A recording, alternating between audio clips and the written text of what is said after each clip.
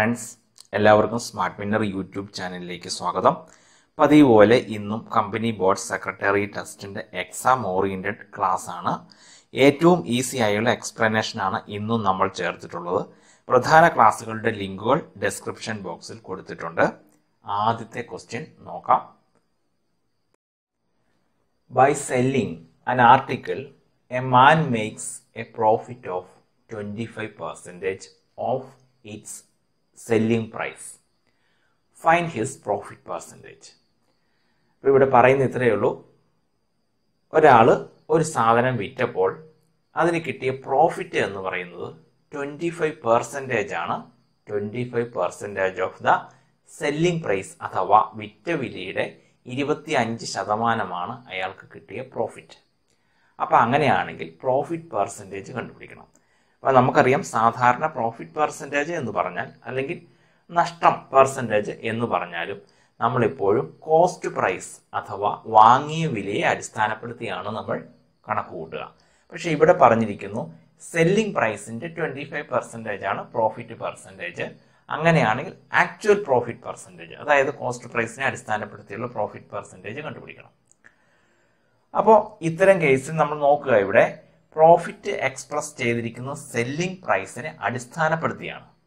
അപ്പോൾ അത്തരം കേസിൽ നമ്മൾ എങ്ങനെ എടുക്കണം? SP അഥവാ സെല്ലിംഗ് പ്രൈസ് ഈക്വൽസ് 100 എന്നെടുക്കുക. അപ്പോൾ അങ്ങനെയാണെങ്കിൽ പ്രോഫിറ്റ് എത്രയാണ്?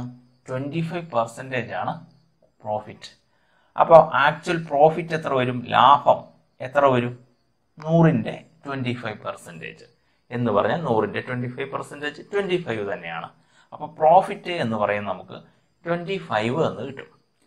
അപ്പോൾ അങ്ങനെയാണെങ്കിൽ ഇനി കോസ്റ്റ് പ്രൈസ് വാങ്ങിയ വില നമുക്ക് കണ്ടുപിടിക്കാം. കോസ്റ്റ് പ്രൈസ് എത്രയായിരിക്കും? 100 മൈനസ് 25, അതായത് വിറ്റ വിലയിൽ നിന്ന് പ്രോഫിറ്റ് കുറച്ച് കഴിഞ്ഞാൽ നമുക്ക് വാങ്ങിയ വില കിട്ടും, കോസ്റ്റ് പ്രൈസ് കിട്ടും. അപ്പോൾ 100 മൈനസ് 25 75 എന്ന് നമുക്ക് കിട്ടി. ഇനി നമ്മളോട് പറഞ്ഞിരിക്കുന്നത് എന്താണ്? പ്രോഫിറ്റ് പെർസെൻറ്റേജ് കണ്ടുപിടിക്കണം, actual profit percentage.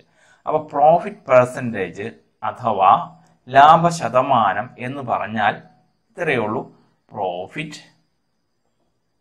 Divided by CP into 100%.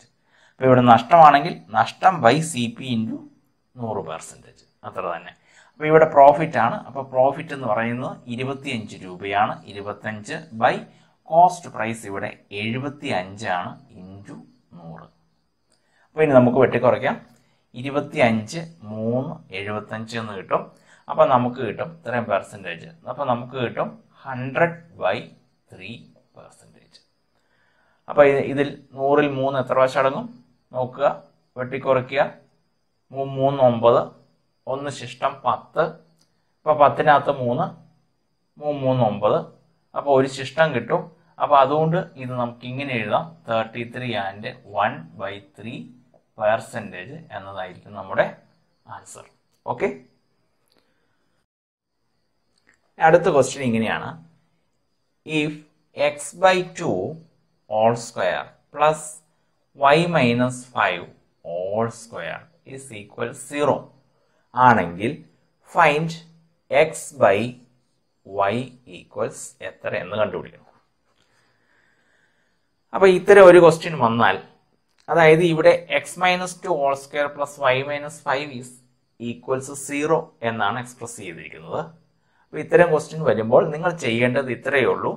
രണ്ടെണ്ണത്തിൻ്റെ തുക, ഈ രണ്ടെണ്ണം സ്ക്വയറുകളാണ്. ഇത് രണ്ട് സ്ക്വയറുകളുടെ തുക 0 ആയിക്കഴിഞ്ഞാൽ ഇത് 0 ആയിരിക്കണം, അതുപോലെ ഇതും 0 ആയിരിക്കണം. എന്നാൽ മാത്രമേ ഉള്ളൂ ഈ ഇക്വേഷൻ ശരിയാവുകയുള്ളൂ. ഇനി എന്തുകൊണ്ടാണെന്ന് ഞാൻ പറയാം. ഇപ്പോൾ A പ്ലസ് B ഈക്വൽ 0 ആണെന്ന് വിചാരിക്കുക. അപ്പോൾ A -5 ആണെങ്കിൽ B എന്തായിരിക്കണം? B +5 വരണം, എന്നാൽ മാത്രമേ 0 ആവുകയുള്ളൂ. അല്ലെങ്കിൽ A +10 ആണെങ്കിൽ B അപ്പം -10 ആയിരിക്കണം.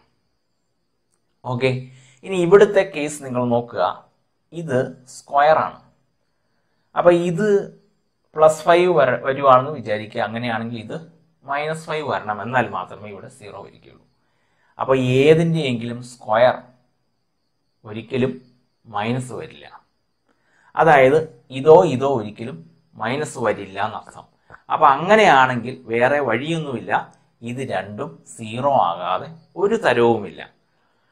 അപ്പം ഇനി ഇത് മനസ്സിലായില്ലെങ്കിൽ ഒന്നും പേടിക്കണ്ട, ഇത്രയേ ഉള്ളൂ. രണ്ട് സംഖ്യകളുടെ സ്ക്വയറുകൾ 0 എന്ന് നമുക്ക് തരുവാണെങ്കിൽ, സംഖ്യകളിലെ ചരങ്ങൾ ഉൾപ്പെടുന്ന രണ്ട് എക്സ്പ്രഷന്റെ സ്ക്വയറുകൾ 0 എന്ന് കിട്ടിയാൽ ധൈര്യമായിട്ട് ഇതിന് രണ്ടിനും 0 ഇക്വേറ്റ് ചെയ്ത് കൊടുക്കുക. ഇത് രണ്ടും 0 ആയാൽ മാത്രമേ ഇത് ഈക്വൽ ടു 0 എന്ന് കിട്ടുകയുള്ളൂ. അപ്പൊ ഇവിടെ നോക്കുക, x-2 all square is equal to 0. അപ്പൊ അങ്ങനെയാണെങ്കിൽ നമുക്കറിയാം x-2 is equals 0 ആയിരിക്കും. ഈ -2നെ നമുക്ക് അപ്പുറത്തേക്ക് കൊണ്ടുപോകാം. അപ്പോൾ x ഈക്വൽസ് എത്ര കിട്ടും? 2. വളരെ സിമ്പിൾ. ഇനി ഇവിടെ നോക്കുക, ഇവിടെയും y-5 all square ഈക്വൽസ് 0 എന്ന് കൊടുക്കുന്നു. അപ്പൊ അങ്ങനെയാണെങ്കിൽ ഈ സ്ക്വയർ നമുക്ക് മാറ്റാം. ഇപ്പോൾ y-5 ഈക്വൽസ് 0 എന്ന് കിട്ടും. ഈ -5നെ നമുക്ക് അപ്പുറത്തേക്ക് കൊണ്ടുപോകാം. അപ്പോൾ y ഈക്വൽസ് 5 എന്ന് കിട്ടും. വളരെ സിമ്പിൾ. അതായത് മറ്റൊന്നുമില്ല, ഇവിടെ x ഈക്വൽസ് -2 ആണെങ്കിൽ +2, ഇനി അഥവാ ഇത് x+2 ആണെങ്കിൽ x ഈക്വൽസ് -2 എന്ന് കിട്ടും. ഓക്കെ. അപ്പൊ ഇനി നമ്മളോട് ചോദിച്ചിരിക്കുന്നത് x/y എത്രയാണ്? x/y അപ്പോൾ എത്ര വരും? 2/5. 2 ഡിവൈഡഡ് ബൈ 5 ആയിരിക്കും. അപ്പൊ ഇതായിരിക്കും നമ്മുടെ ആൻസർ. ഓക്കെ. അടുത്ത ക്വസ്റ്റ്യൻ നോക്കുക. Height of an ഈക്വിലാറ്ററൽ triangle is 15 centimetre. Find it's area. അപ്പൊ ഒരു ഈക്വിലാറ്ററൽ ട്രയാങ്കിൾ അഥവാ സമഭുജ ത്രികോണത്തിന്റെ ഹൈറ്റ്, ഇതാണ് ഹൈറ്റ്. ഹൈറ്റ് തന്നിരിക്കുന്നു. അപ്പൊ അത് 15 സെന്റിമീറ്റർ ആണ്. Height equals 15 centimetre. Find it's area. അതിന്റെ ഏരിയ കണ്ടുപിടിക്കണം. അപ്പോൾ ഏരിയ കണ്ടുപിടിക്കാൻ നമുക്കറിയാം √3 ഡിവൈഡഡ് ബൈ 4a². ഇതാണ് അതിന്റെ ഏരിയ. ഹൈറ്റ് എന്ന് പറയുന്നത് √3/2a ആണ്. അതായത് ഇതിനകത്തുനിന്ന് ഒരു 1/2a മാറ്റിക്കളഞ്ഞാൽ നമുക്ക് ഹൈറ്റ് കിട്ടും. അപ്പൊ h ഈക്വൽസ് √3/2a. അപ്പൊ ഇവിടെ നമുക്ക് hന് വാല്യൂ കൊടുക്കാം, 15 എന്ന് കൊടുക്കാം. അങ്ങനെ നമുക്ക് a കണ്ടുപിടിക്കാം. ഈ a കണ്ടുപിടിച്ചു കഴിഞ്ഞാൽ നമുക്കത് ഇവിടെ ആരോപിച്ചു കൊടുത്തു കഴിഞ്ഞാൽ നമുക്ക് ഏരിയ, ചോദിച്ചിരിക്കുന്ന ഏരിയ ആണ്, ഏരിയ കണ്ടുപിടിക്കാൻ പറ്റും. അപ്പൊ അത് ഒരു രീതി. ഇനി അതല്ലെങ്കിൽ വളരെ ഈസി ആയിട്ട് മറ്റൊരു ഇക്വേഷൻ ഉണ്ട്. അപ്പോൾ ഒരു ഈക്വിലാറ്ററൽ ട്രയാങ്കിളിന്റെ ഹൈറ്റ് h എന്ന് തന്നിരിക്കുന്നു. അപ്പൊ അങ്ങനെയാണെങ്കിൽ അതിന്റെ ഏരിയ എന്ന് പറയുന്നത് ഡയറക്റ്റ് നമുക്ക് കണ്ടുപിടിക്കാം. h² divided by √3. അപ്പൊ ഈ ഇക്വേഷൻ ഉപയോഗിക്കുകയാണെങ്കിൽ നമുക്ക് ഹൈറ്റ് ആണ് തന്നിരിക്കുന്നതെങ്കിൽ ഡയറക്റ്റ് നമുക്ക് ഏരിയ ഓഫ് ദ ഈക്വിലാറ്ററൽ ട്രയാങ്കിൾ നമുക്ക് കണ്ടുപിടിക്കാം. ഓക്കെ, നമുക്കത് ആരോപിച്ചു കൊടുക്കാം. h എന്ന് പറയുന്നത് 15 ആണ്. സോ 15 × 15/√3. ഇനി നമുക്ക് ഈ ഛേദത്തിൽ √3 ഒഴിവാക്കാം. അപ്പൊ അതിന് നമ്മൾ എന്ത് ചെയ്യണം?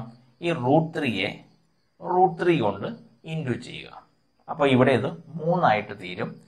അപ്പോൾ ഞാൻ ഇവിടെ √3 കൊണ്ട് ഇൻറ്റു ചെയ്ത് കഴിഞ്ഞാൽ അംശത്തിനെയും √3 കൊണ്ട് ഇൻറ്റു ചെയ്യണം, അതല്ലെങ്കിൽ വില വ്യത്യാസം വരും.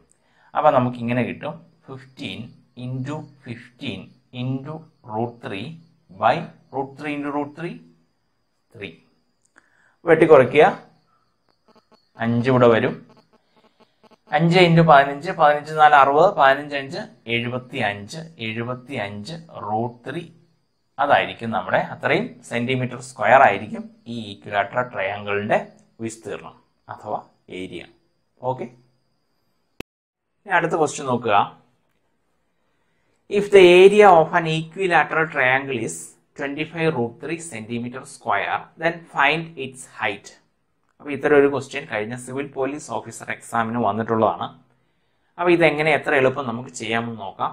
അപ്പോൾ നമ്മളോട് പറഞ്ഞിരിക്കുന്നത് സമഭുജ ത്രികോണത്തിന്റെ ഏരിയ എന്ന് പറയുന്നത് 25√3 ആണ്. അപ്പോൾ അങ്ങനെയാണെങ്കിൽ അതിന്റെ ഹൈറ്റ് നമ്മൾ കണ്ടുപിടിക്കണം. അപ്പോൾ നമ്മൾ കഴിഞ്ഞ ക്വസ്റ്റ്യൻ നമ്മൾ കണ്ടിരുന്നു ഏരിയ, ഹൈറ്റിന്റെ രീതിയിൽ ഏരിയ പറഞ്ഞാൽ h² ഡിവൈഡഡ് ബൈ √3 ആണ്, if h is the height. Okay. അപ്പോൾ ഇനി നമ്മളോട് പറഞ്ഞിരിക്കുന്ന ഏരിയ ഇവിടെ 25√3 ആണ്. അങ്ങനെയാണെങ്കിൽ ഈ ഇക്വേഷൻ നമ്മളത് ആരോപിച്ചു കൊടുക്കുക. അപ്പോൾ h² ബൈ √3 ഈക്വൽസ് 25√3 എന്ന് കിട്ടും. ഓക്കെ, ഇനി അടുത്ത് എന്ത് ചെയ്യുക, എച്ചിനെ ഇടതുവശത്ത് മാത്രമാക്കുക. അതായത് H square left സൈഡിലുണ്ട്. H square is equal to 25√3 into √3. Okay, ഇനിയിപ്പോൾ നമുക്ക് എച്ച് ആണ് കണ്ടുപിടിക്കേണ്ടത്. എച്ച് ഈക്വൽസ് എന്ത് വരും, ഇവിടെ റൂട്ട് വരും. Root of 25√3 into √3. അപ്പോൾ എന്ത് വരും, 25ൻ്റെ റൂട്ട് 5. ഇവിടെ 2√3 ഉണ്ട്, അതുകൊണ്ട് ഒരു √3 നമുക്ക് പുറത്തേക്ക് എടുക്കാം. അപ്പോൾ √3 ഇത്രയും സെൻറ്റിമീറ്റർ, അതായത് 5√3 സെൻറ്റിമീറ്റർ ആയിരിക്കും നമ്മുടെ ആൻസർ. വളരെ സിമ്പിളാണ്. അപ്പോൾ നമ്മളോട് ഏരിയ തന്നിട്ട് ഹൈറ്റ് ചോദിച്ചിട്ടുണ്ടെങ്കിൽ നിങ്ങൾ ഈ സൂത്രവാക്യമാണ് പ്രയോഗിക്കാൻ. അങ്ങനെയാണെങ്കിൽ എളുപ്പത്തിൽ കിട്ടും. അതല്ല √3/4 a² ഉപയോഗിക്കുകയാണെങ്കിൽ a കണ്ടിട്ട് വീണ്ടും നമ്മൾ h കാണാൻ പോകണം. ഇനി അടുത്ത ക്വസ്റ്റ്യൻ നോക്കുക. 8 men can complete a work in 14 days. After 4 days, 3 men left. In how many days will the work be completed by the remaining men? വളരെ സിമ്പിൾ ആയിട്ടുള്ള ഒരു ക്വസ്റ്റ്യൻ ആണിത്.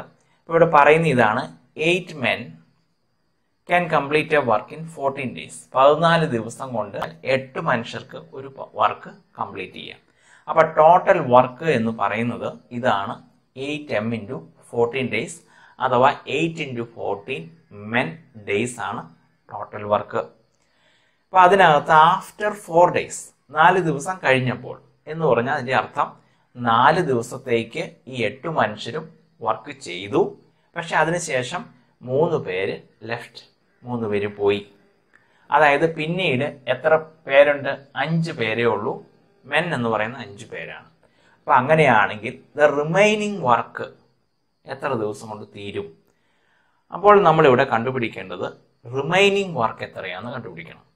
അപ്പം നിങ്ങൾ നോക്കുക, 8 പേര് 4 ദിവസം വർക്ക് ചെയ്തു. അപ്പോൾ ഇനി ബാക്കി വർക്ക് എത്രയുണ്ടാവും? 8 പേര് 10 ദിവസം വർക്ക് ചെയ്താൽ മതി.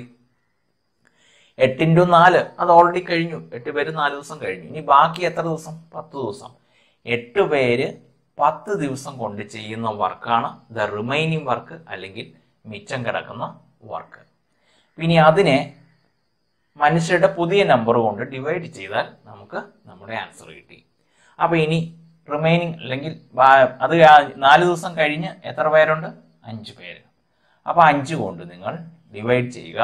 നമ്മുടെ ആൻസർ വളരെ സിമ്പിളായിട്ട് കിട്ടും. 2 10.